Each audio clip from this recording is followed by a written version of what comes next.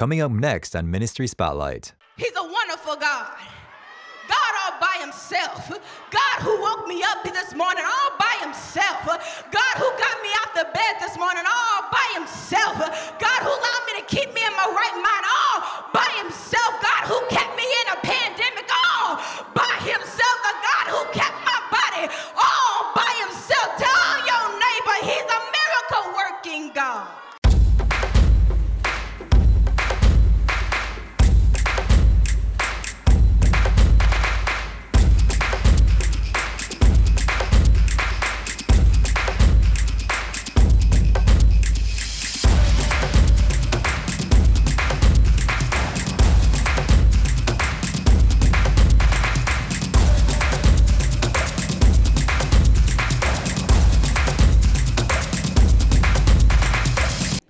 I will be coming out of the book of Daniel, chapter 3. The familiar book of Daniel, chapter 3. And I will be starting at the 14th verse. And it reads, Nebuchadnezzar said to them, "Is it true, Shadrach, Meshach, and Abednego, that you refuse to serve my gods or to worship the gold statue I have set up?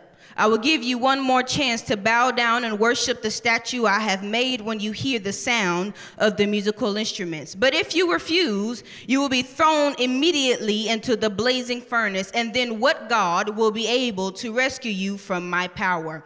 Shadrach, Meshach, and Abednego replied, "O Nebuchadnezzar, we do not need to defend ourselves to you. If you throw us into the blazing furnace, the God whom we serve will save us. He will rescue us from your power. But even if he does not, we want to make it clear to you, your majesty, that we will never serve your gods or worship the gold statue you have set up." Verse 19, Nebuchadnezzar was so furious with Shadrach, Meshach, and Abednego that his face became distorted with rage. He commanded that the furnace be heated 7 times hotter than usual. Then he ordered some of the strongest men in his army to bind Shadrach, Meshach, and Abednego and throw them into the blazing furnace. So they tied them up and threw them into the furnace, fully dressed in their pants, turbans, robes, and other garments. And because the king in his anger had demanded such a hot fire in the furnace, the flames killed the soldiers as they threw the 3 men in. So Shadrach, Meshach, and Abednego, securely tied, fell into the roaring flames. But suddenly Nebuchadnezzar jumped up in amazement and exclaimed to his advisors, "Didn't we throw 3 men in the furnace?" "Yes, your majesty, we certainly did," they replied.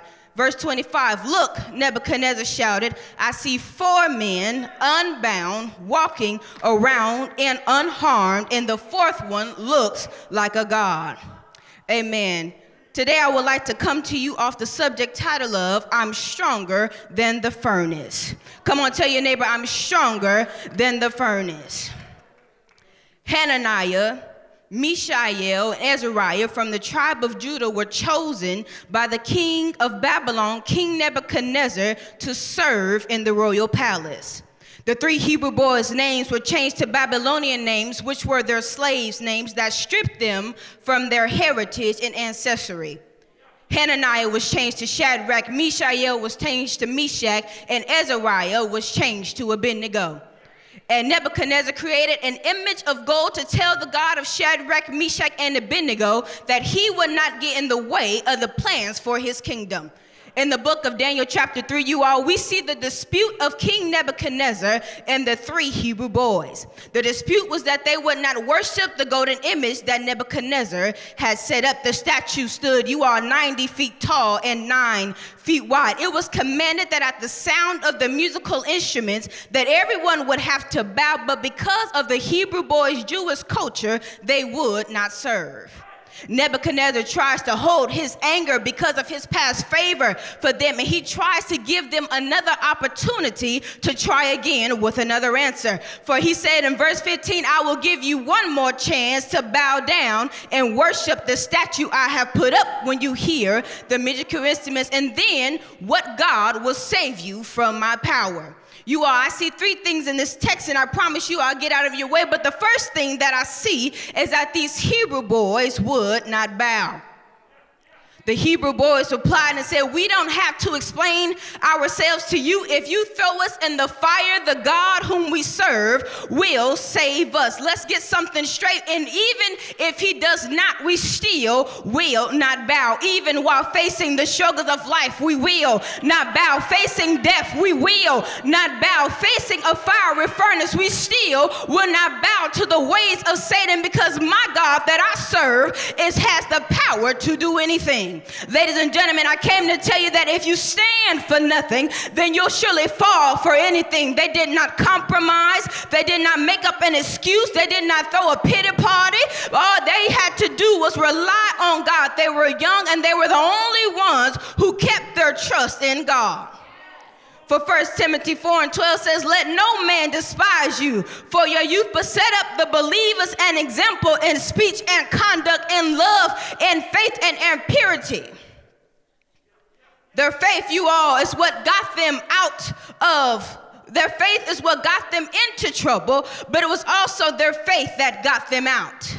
God wants to see, ladies and gentlemen, if you can trust him as much as you verbalize that you can trust him. We need to gain faith like these Hebrew boys, because their faith in God caused them not to surrender or grow weary. If some of us were facing the furnace, how many of us can say, I'm not going to bow? I'm not going to bow to depression.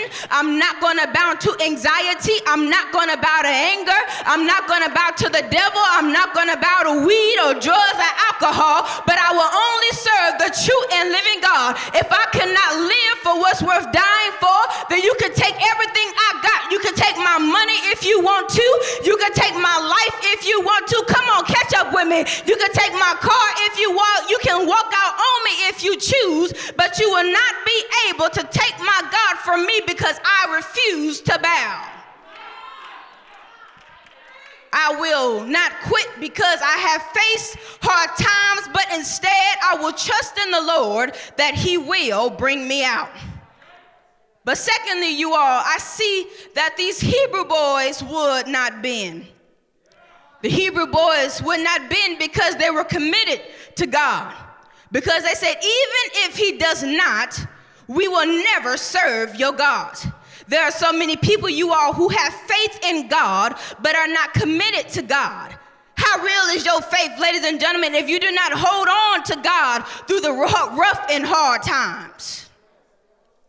True commitment says that I will bless the Lord at all times, and his praises shall continually be in my mouth, in my good days, in my bad days, when I'm up or when I'm down, when I'm balling out of control or when I'm broker than a joke, when I'm a shelter in place or when I can't go to church or when I can't go to church, when I feel like praising him, when I don't feel like praising him. His name shall continually be in my mouth, not one time, not two times, but be in my mouth always.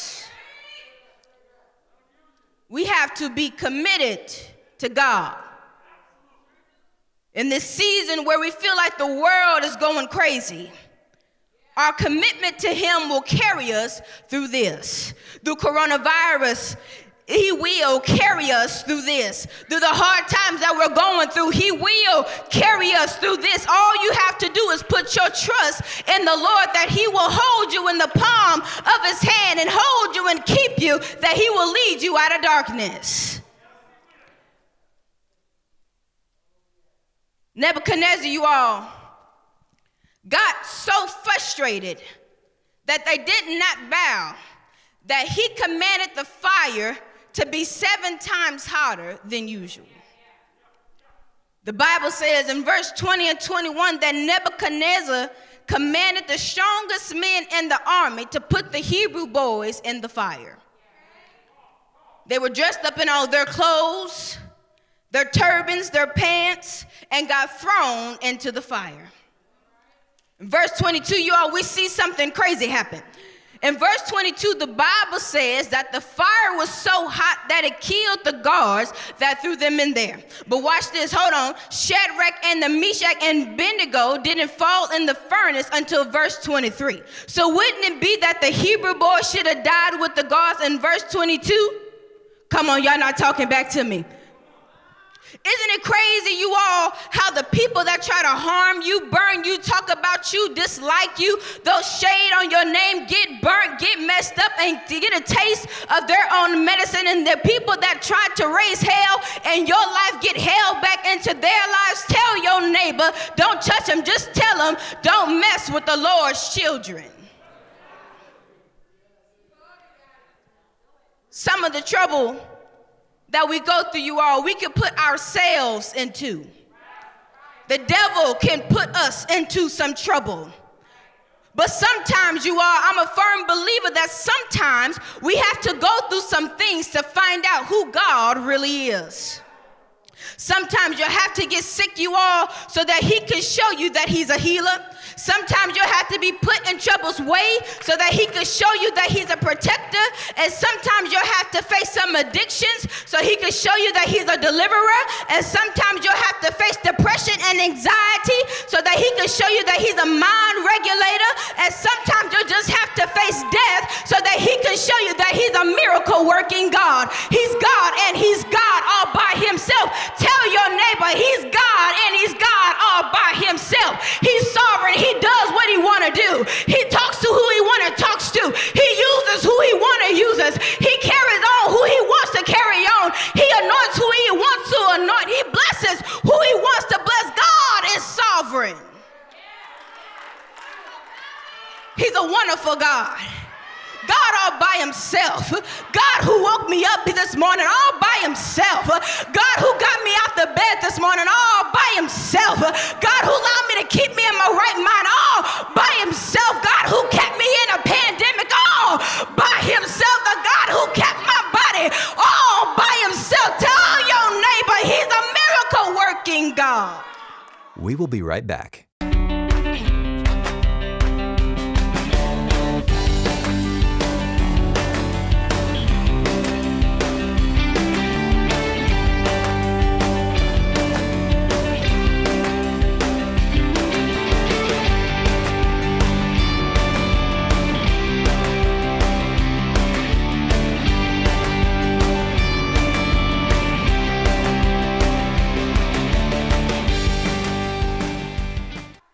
The Hebrew boys are in the fire, and the Bible says that Nebuchadnezzar jumped to his feet in amazement. He was amazed at the fact that anyone could survive for a moment that killed someone at the door. My God, today. He asked his officials, didn't we throw 3 men into the furnace? He told them, I thought we tied 3 men into the furnace. He sees 3 men in the furnace. But he said, then why, if you put 3 men in the furnace, why do I see 4 men in the furnace? Nebuchadnezzar said, they're not tied up. They're walking around. They don't even show that they've been hurt, and the 4th one looks like a god. I will hope y'all will help me preach today. If you would just get some adrenaline and let the Holy Ghost talk to you and help me preach this thing. God showed up in the middle of a furnace. Ladies and gentlemen, I came to let you know today that whatever situation you are facing, God will step right in it. But not only will he be with you, but he will cut the chains and allow you to be free in the midst of your situation. They were walking freely in the fire. It doesn't matter if he takes you out of the fire, ladies and gentlemen, but it's what really matters is if the Lord shows up with you in the middle of your furnace. Oh, how good it feels to know that Jesus will step in the fire with you, knowing that Jesus will step in every situation that you're standing. Oh, how good it feels to know that God will never leave us nor forsake us. And when we're dealing with troubling times, oh, how good it feels to know that the Lord will never leave me, but he sits right here as my Father, directing my every step. Oh, how good it feels to know that the Lord is my shepherd and he watches over me. And every time I get out of place, he comes and gets me and brings me back. Oh, how good it feels that God is watching over me.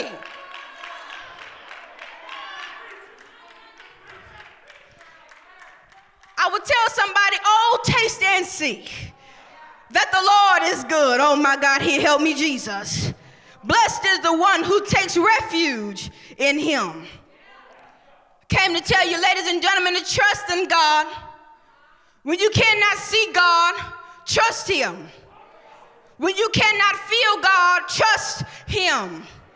When you feel alone, I came to tell you just to trust him. Lean over, tell your neighbor just to trust him, trust him, trust him. Don't touch him, but just look at him and say, trust him, trust him, trust him. When you feel like tomorrow has no purpose, I came to tell you to trust him. When you feel like your life no longer has purpose, I came to tell you to trust him. Because we serve a God who is able to do exceedingly and abundantly above all that we could ever ask or think. The Bible says that when the 3 Hebrew boys came out of the fire, their hair was not burned. The clothes were not burned. And they didn't even smell like smoke. So I came today on holy assignment just to let you know that whatever situation you are in, when it's your time to come out, you won't look like what you've been through.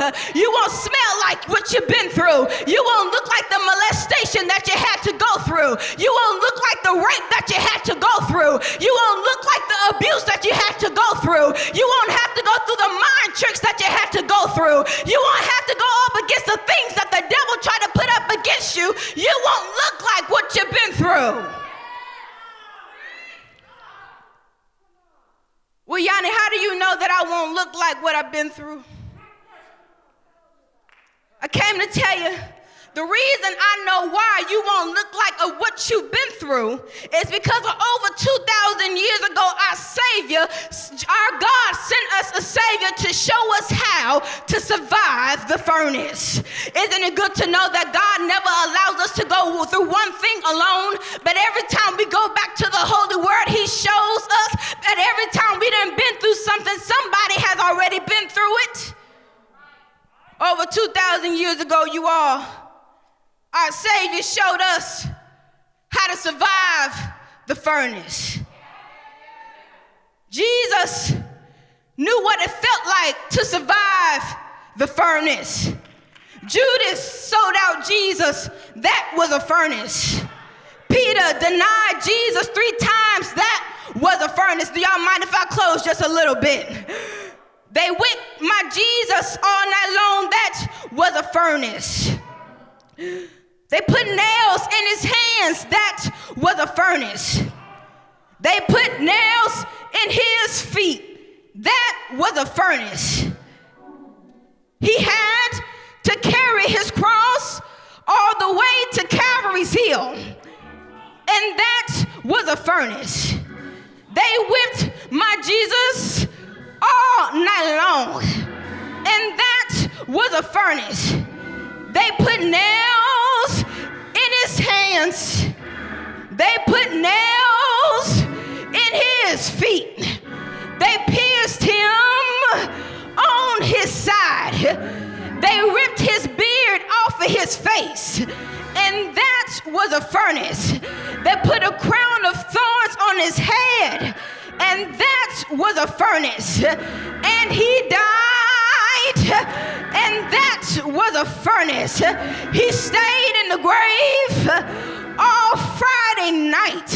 He stayed in the grave all day Saturday. And he stayed in the grave all Saturday night. That was a furnace. But does anybody in the house tonight know what happened?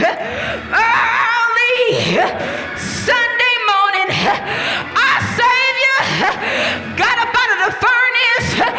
God raised Jesus out from the dead. He rose Jesus out of that furnace. So I came to let every believer in the house tonight, I came to let you know tonight that whatever furnace you are in, I came to let you know that after a little while of suffering, he will pick you up out of the furnace. Is there anybody here that believes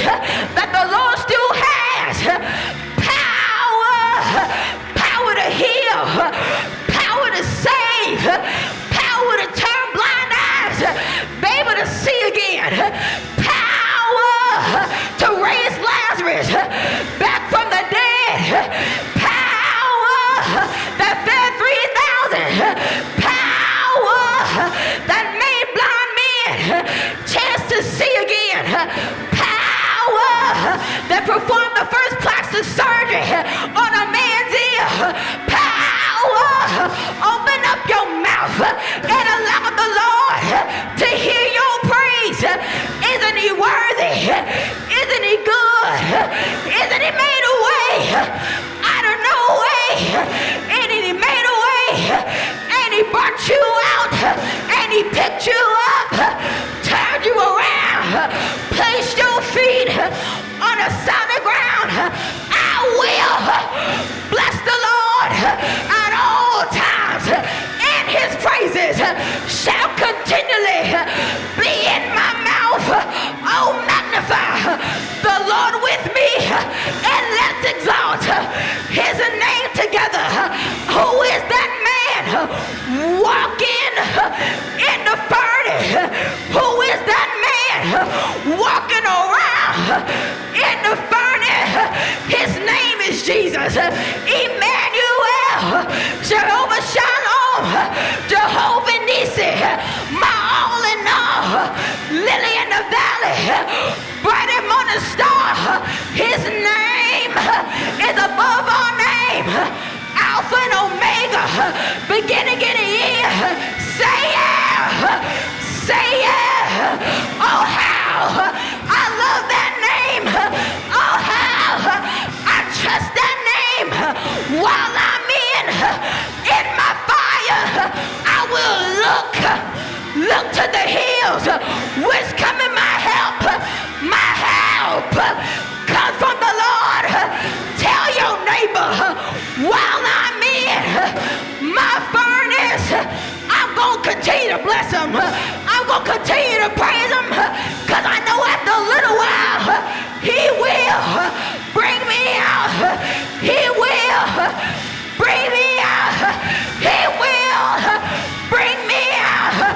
He will bring me out of cancer, out of COVID, out of diabetes, out of lung cancer, kidney failure. He will bring me out of lupus. He will bring me out HIV. He will bring me out AIDS. He will. Yes, he will. He will. Yes, he will. Open up your mouth and give him glory. Open up your mouth and give him praise. I give you 5 reasons why you ought to bless him. I give you 5 reasons why you ought to bless him. Reason number 1, he stepped right in it. Reason number 2, he stepped right in it. Reason number 3, he stepped right in it. Reason number 4, he stepped right in it. Reason number 5,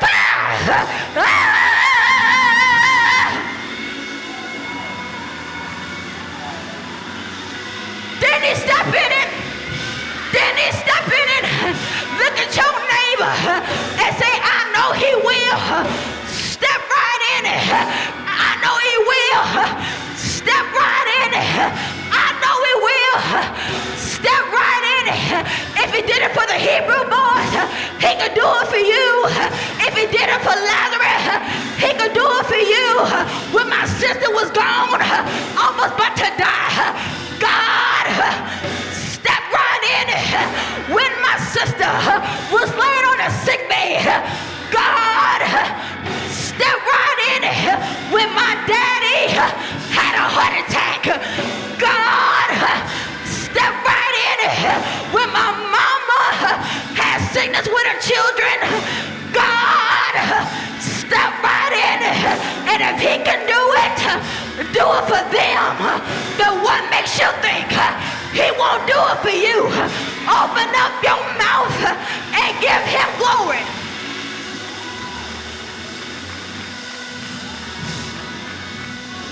Don't you believe it? Don't you believe it? Don't you believe it? Come on, don't you believe it? I know he's worthy. Worthy of the praise. He's worthy. Worthy of the honor. Tell your neighbor He's worthy. Wow, wasn't that a powerful message? Listen, call that number on the screen. There are people that are waiting to pray for you. And if you call that number, they will listen to all of your concerns and they will take it before the Lord. I know that this word spoke to a lot of you out there. Call that number that's on the screen. Let us know how the word helped you. Don't forget to watch next week. Tell your family and your friends. We have another special guest, another powerful person of God that's going to bring forth a mighty word. Next time on Ministry Spotlight. So when we're looking for an answer, the answer is your posture. What you gonna do in the midst of your problem? You gonna get angry, or you gonna cuss, or you gonna get on your knees and start praying? God, whatever you're doing in this season, just don't do it without me. God, wherever you're going in this season, God, just don't leave me behind. God, whatever you're doing in this season, I want to be where the glory is. I want to be where your hand is. I want to be where you dwell, God. Wherever your glory is, that's where I want to be. How many want to be where the glory is? That's not convincing them. I said, how many want to be where the glory is? See, the thing is, when you know you really need the glory, you run to it. See, one thing I love about my life is that there are situations where I felt like I didn't know what to do. But because I got in the right posture and I recognized that my only answer is Christ, I ran to Him, glory to God, and I got on my knees and I prayed. And I said, God, I don't know what to do. See, when you take your hands off the wheel, when you take your hands off the wheel, watch this, when you take your hands off the wheel and allow God to drive your car, glory to God, God can take you where you need to be. But see, one thing that I've learned is, hallelujah, that a lot of times we get scared because we're so used to running the show. We get fearful because we're used to ourselves running the show. We get so comfortable with the normal. Glory to God. We get comfortable with the normal. But God is saying, I'm destroying your normal. I'm destroying your normal. This year was a year, glory to God, to destroy your normal. What you are accustomed to, glory, it blocked God from being God. Hallelujah. Your ways blocked God from being God. What you thought worked really didn't work. So God had to destroy your normal. He's destroying your normal. He's destroying your normal because there's a new thing getting ready to happen. And in order for the new thing to happen, God has to remove the old thing out the way.